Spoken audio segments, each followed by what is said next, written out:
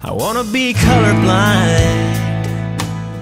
Hey guys, I know it's probably strange to see me on YouTube without some ridiculous skit going on in the background, but the reason I wanted to make a video today is to talk about Colorblind, my newest single, going top 10, and how much that means to all of us here and on my team and everybody involved in my band.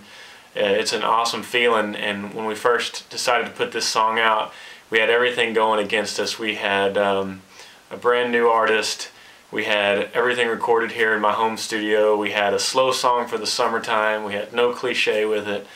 But it's because of you guys just believing in the song and believing in the music that it did what it did. And I promise you, I will not forget this. And it means a lot. It is my first single to have it go as high as it did.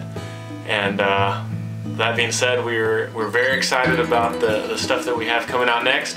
The new record, the new single, and I can't wait to see you guys out on the road. I wanna be colorblind. Then I would never think about your soft green eyes. Sweet blonde hair would never cross my mind.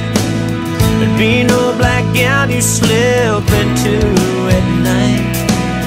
Maybe I'd forget about your old brown skin and stop dreaming